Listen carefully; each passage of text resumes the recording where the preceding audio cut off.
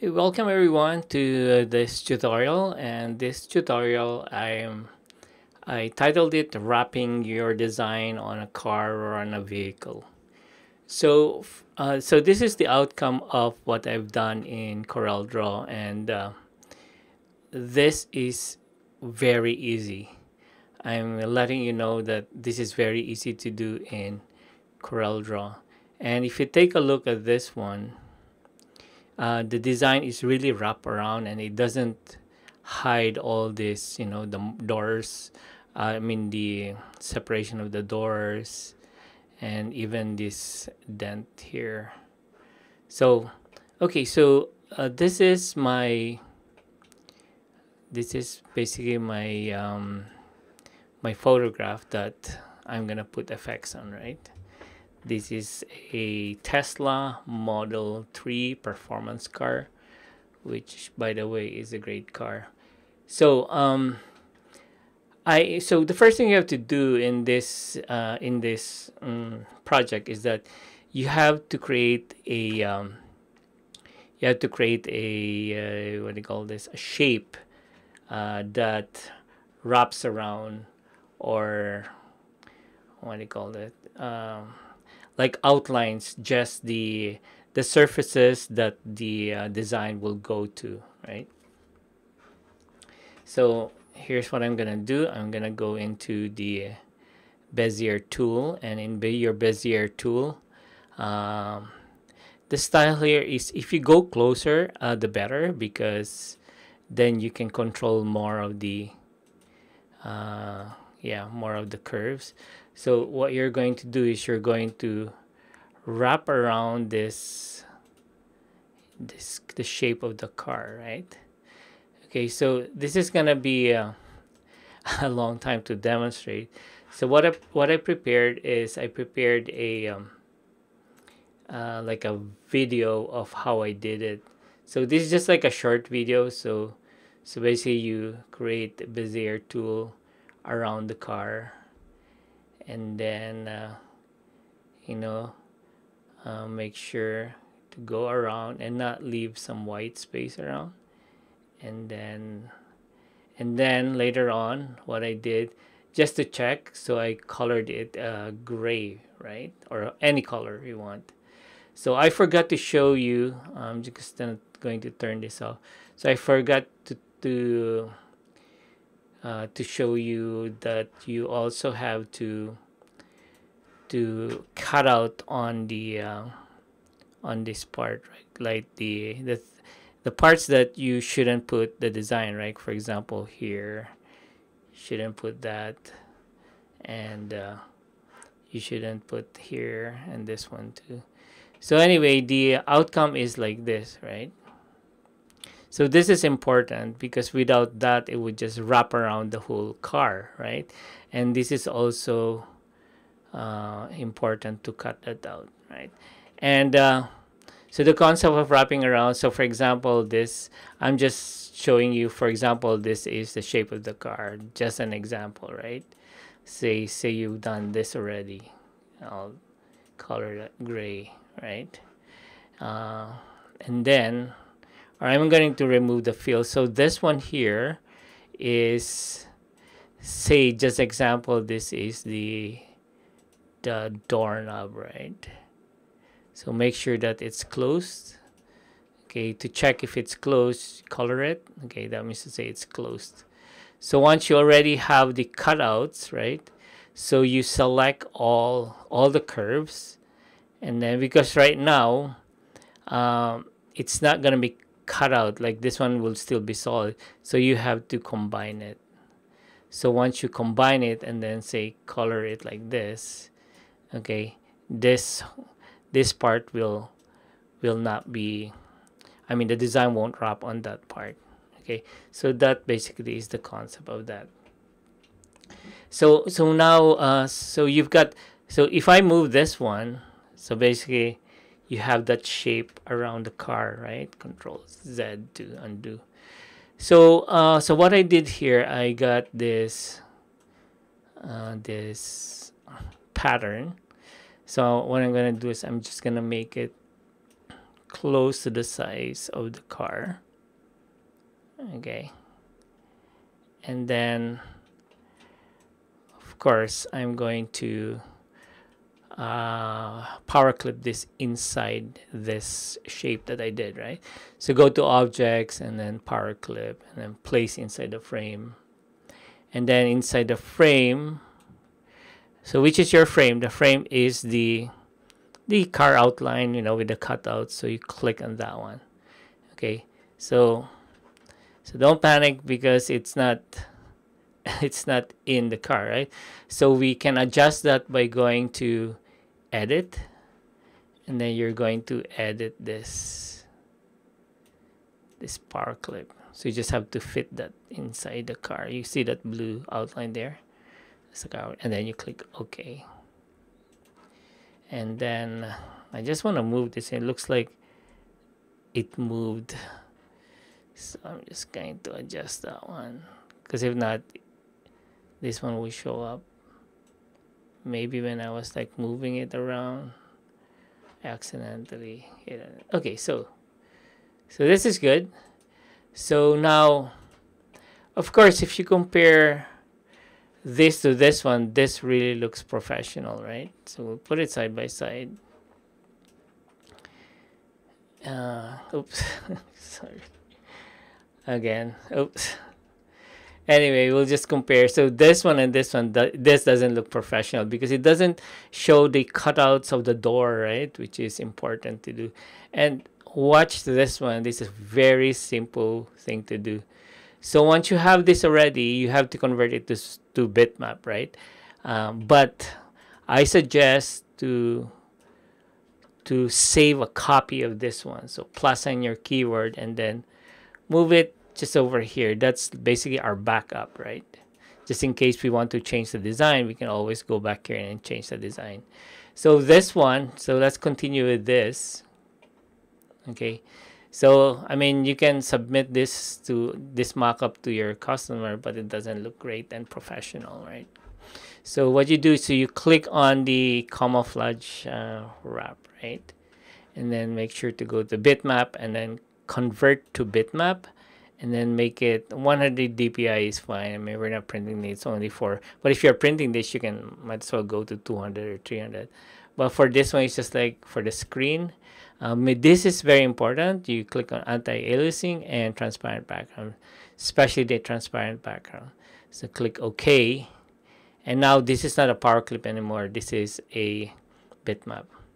So watch now. So you click on your transparency tool, and you click on this one, which is uniform transparency, and you just add transparency, right?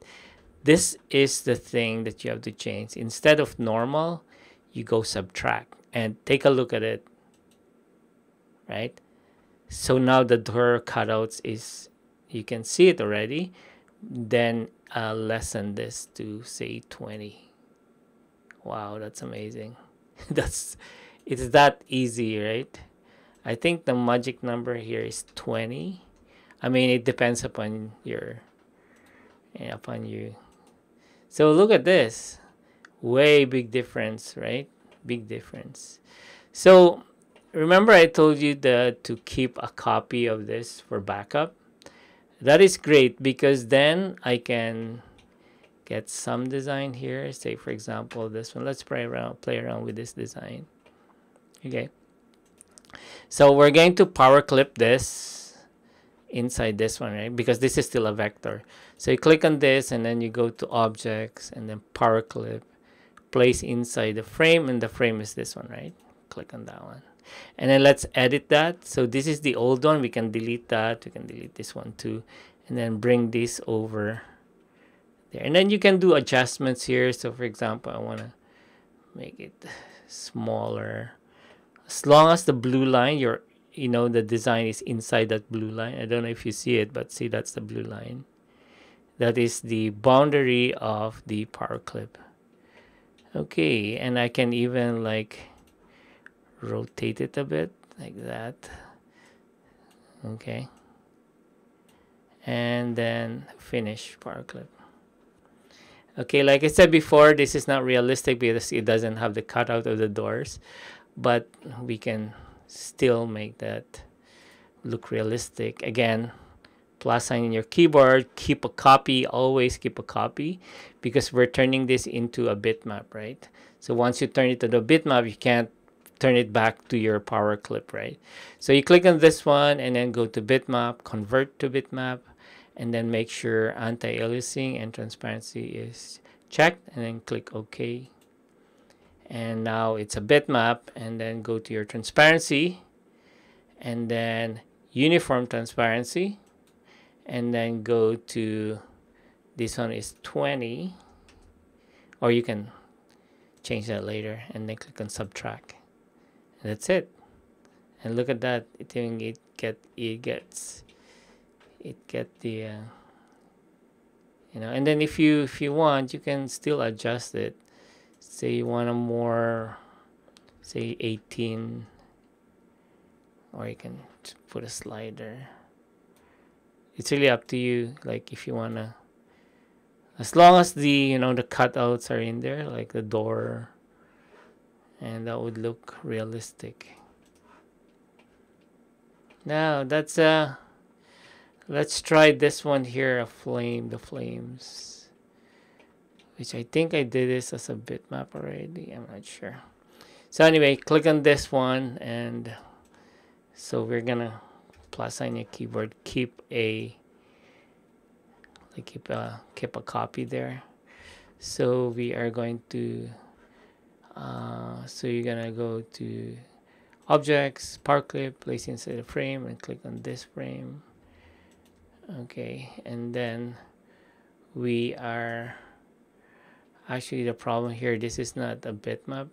I mean, it's a bitmap, but yeah, we can try that, but I'm guessing it might not work because there's a white, it's not transparent, right? But let's see, let's just experiment. So click on finish, yeah, and let's see how it's gonna look like here. Yeah, I don't think it's gonna, because the it should be like an outline. I mean, it has to be cut out, like you don't have white here. Let me try this one, say bitmap, and then I think there is we can go edit bitmap, and what was it? Forget about it. It's like color bitmap, or let's just trace it. So click on quick trace and see if, so quick trace. Okay, I think that's traced already. So what I'm gonna do is I'm going to create a solid background first, so that I know that that I can get rid of the white. So I'm gonna ungroup it. Okay, that's good, and then delete this white.